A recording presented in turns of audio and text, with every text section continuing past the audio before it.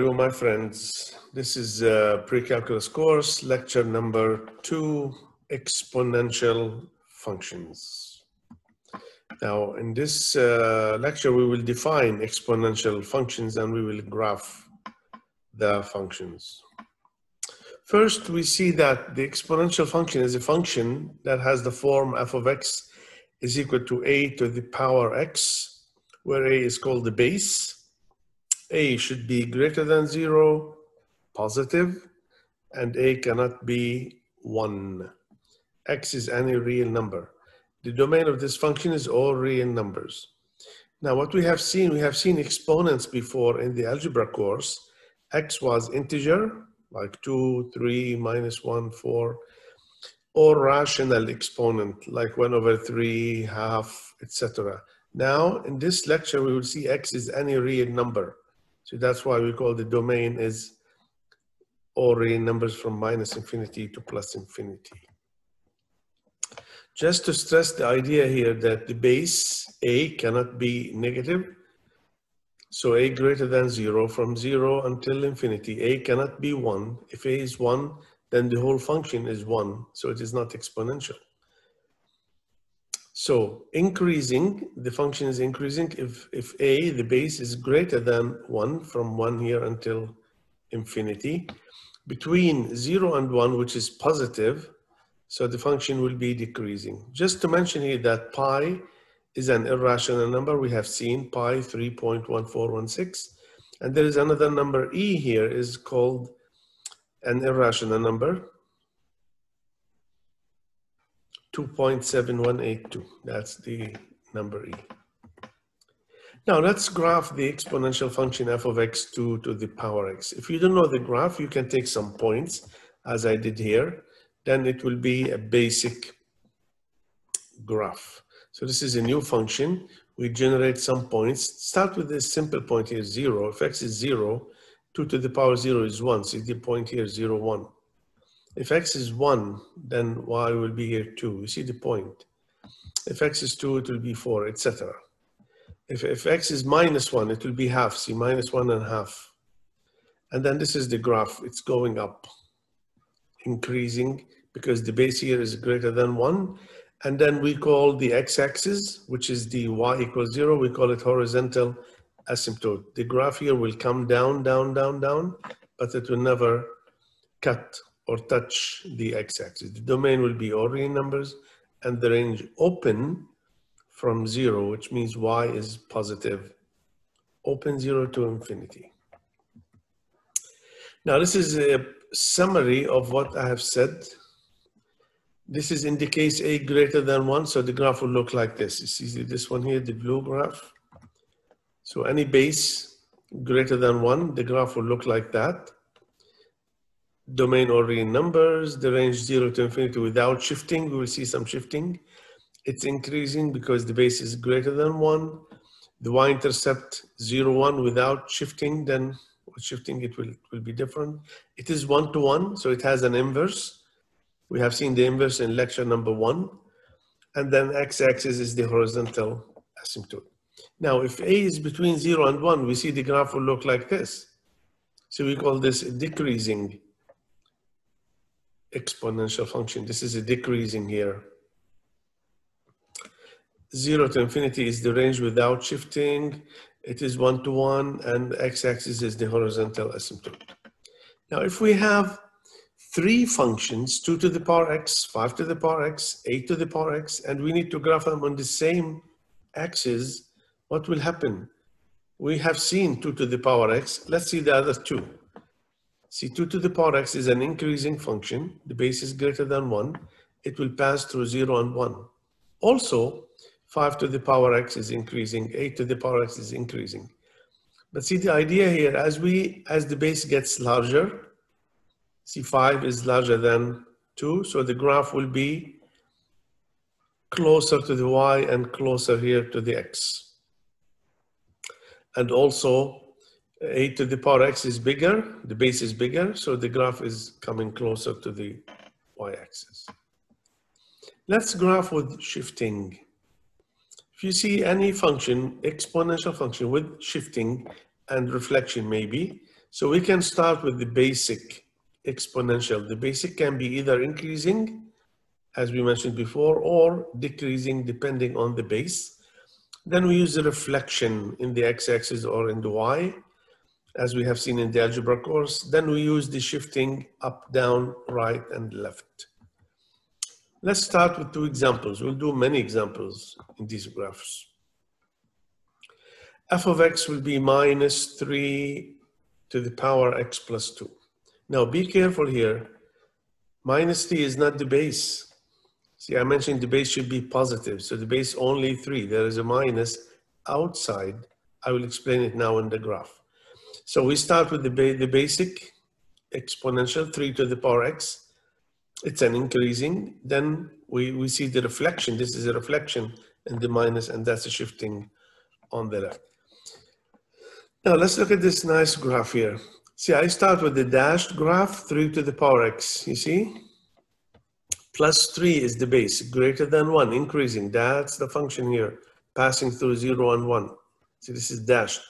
Then you make reflection.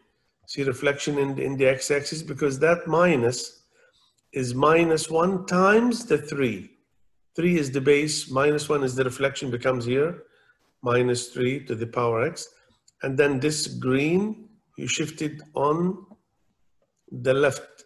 The whole graph, see, I have shown this point here, 0, minus 1, it will go here. But the whole graph, this is the final graph now, minus 3 to the power x plus 2. Domain, ordinary numbers range will be from minus infinity until 0, all negative now. Now the second one, we have 5 plus half to the power x. Half to the power x, this is the decreasing like this. You see decreasing? See this one here, decreasing. Basic, half to the power x, passing through 1. Then we shift up 5 units. See this at 1 becomes at 6 here. And the horizontal, see the horizontal was at y equals 0. Now it will be y equals 5. That's the horizontal asymptote. All right, the domain will be ordinary numbers and the range will be from 5 until infinity. Now let's look at very important graphs. The first one is absolute value of the whole function. See, absolute value of the whole function. Here we have absolute value on the x. Different ways, different methods. Let's start with this one is easier, the first one. So I will draw. So the idea when you see absolute value on the whole function, draw the function inside first, normal. This is what I explained here. So I would call this function capital M. You see capital M, 2 to the power x minus 1 minus 4. The same function here. See, 2 to the power x minus 1 minus 4. I will call it capital M. You can call it any function you like. So I just draw it normal. I start with 2 to the power x, you see. And then I make the shifting here, 1 unit to the right. See, it will go there. And then 4 units down. So this is the final graph, the black. See this black here? All right, this is the black here is the capital M of x. That's a function M. Now what do we need? We need the absolute value of the M, which means we draw the function first, then we move all the negative part. See the negative part under, we move all the negative part below the x, that part here, to above the x. Because when you have absolute value of a negative number, it's a positive number. Now, this is the graph here that we did in the previous slide here. This is the same graph. This is capital M. See, capital M. The graph on this on the left here is capital M. So this blue, that means this part is negative, means negative y. When you put absolute value on the whole function, you take that part above the x, which becomes positive. So all this f, the function f is positive. It is above the x or on the x. Because this 0.30 stays there, x-intercept. So this is the final graph now. The graph here, there is a horizontal asymptote at 4. And then if we need the domain or real numbers, the range will be closed from 0 to infinity and decreasing like this from minus infinity until 3. If you need increasing from 3 open to infinity. Now the second one, a little more difficult. Look here, please. F of x is 2 minus 3 to the power minus absolute value of x. Note, if you have absolute value on the x, this is one way, easy way, you can take two cases. See, I will start here on the right side. I say if x is positive or 0, if x is negative. See, if x is positive, we know from the algebra course, absolute value of x is x. Just be careful here. So the absolute value of x becomes x. So I put here 2 minus 3 to the power minus x. Why I put that? The absolute value of x is equal to x, if x positive. Now just compare here, please. If x is less than 0, that means absolute value of x is minus x. So I put minus x in the absolute value, it becomes here 2 minus 3 power x. I would call this r of x, red function. I would call this b of x, blue function. So let's draw this. See, this is the basic 3. You see the 3, and then there is a reflection. All right. And now there is another reflection. See, we have two reflections on the x and the y. Then we have shifting up 2 units. So the blue, if you go slowly here, this blue is the function b. So we need x greater than 0, that means the positive x. So we take this part. You see this part here? See this part here? See, this is the blue. So I take this black, the part where x positive. Now here we have 2 minus 3 power x. So this is 3 power x. There is a reflection and then shifting up. That's the red. See, the red here is the same as the red here. Red here is the same as this red. The blue is the same as this blue. X negative, I take this negative. See the x negative here, the black. Now on the next slide, you will see, this is what I have showed you. And this is the final graph of the function f, 2 minus 3 to the power minus absolute value of x. See, this is the graph. It comes here at 1, and then it will go here to infinity. So we say the range from 1 closed to 2 open. That's the range. It looks difficult. You can just easily study it. Now, if you have a, 0 is the x-intercept and 0b is the y-intercept of this function, let's find a plus b. So let y is equal to 0 for the x-intercept. So you put 0 here, minus 4, half x minus 3. So I take minus 4 on the other side, becomes 2 squared. This is 2 to the power minus 1, so minus x plus 3 is equal to 2 because we have the same base. So x will be 1 and a is 1. Y-intercept, let x is equal to 0, so minus 4, half to the power minus 3. So this is 8, minus 4 is 4. So a plus b will be 5. Now here we have the graph is given, and we need to find the function. He gave you the function 3 to the power ax plus b plus c. That's the function of this graph. Let's find a plus b plus c, and this is a multiple choice. So the answer can be 7 or minus 5 or minus 2 or 4 or 6. So we start studying the graph here. See, there is a horizontal asymptote at minus 3. So y is equal to minus 3. C will be minus 3. You see there? Now we have here 2 points clear on the graph, 0, 6. So I take 0, 6 lies on the graph here. And then the coordinates, x is 0, y is 6. Satisfy the equation. So I put 6 there, see? 6 in the y, 3, 0 in the x, a times 0 plus b, minus 3 is the horizontal. So when I make the equation here, take 3 on the other side, becomes 9. 9, you have 3 squared, 3 to the power b, so b will be 2. I can take the other, same thing for this point 1, 0. Put 0 for the y, 1 for the x, then I will get a minus 1.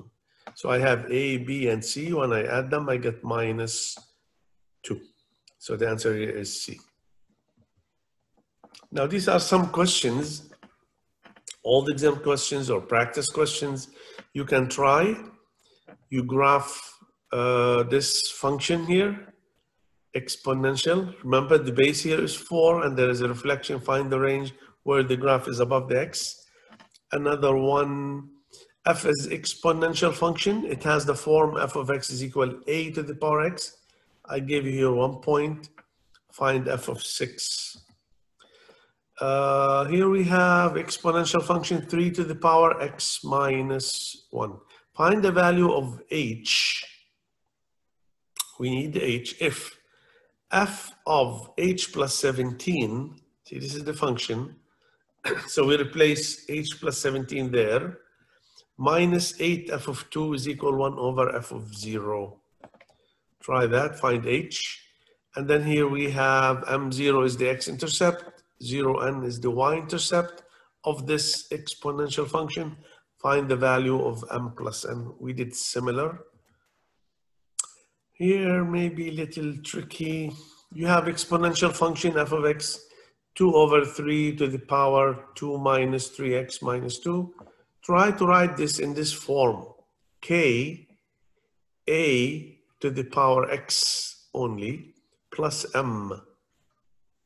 So you have to write this given function in this form.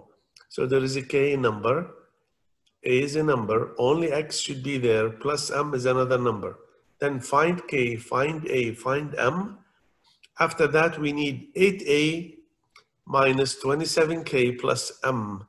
And the answer will be 32 or 11 or 13 or 20 or 17. Multiple choice. Here given the graph, we did similar in the examples. Find this function, then multiply c times b minus a, multiple choice question. And here we have to graph question number 7, absolute value on the whole function. You see absolute value, we did similar. Remember absolute value of the whole function, easy. You draw the function inside, then you take the absolute value plus 2. So you shift up 2 units after you do the graph. And here we have function g minus 3 plus 10 to the power minus absolute value of x. Now, as I mentioned in lecture number 1, I will put the answers, the final answers of all these questions. See, this is number 1, number 2, number 3, number 4, 5, 6, and 7. Also the graphs. Now, please, for the complete solution of all these 7 questions and their parts, you can see the video on exponential functions, lecture 2, pre-calculus, all the exams questions. Thank you for watching. If you like the video, you can subscribe and share it with your friends. Just to remind you that this is a pre-calculus course, lecture number 2. Thank you again. Bye.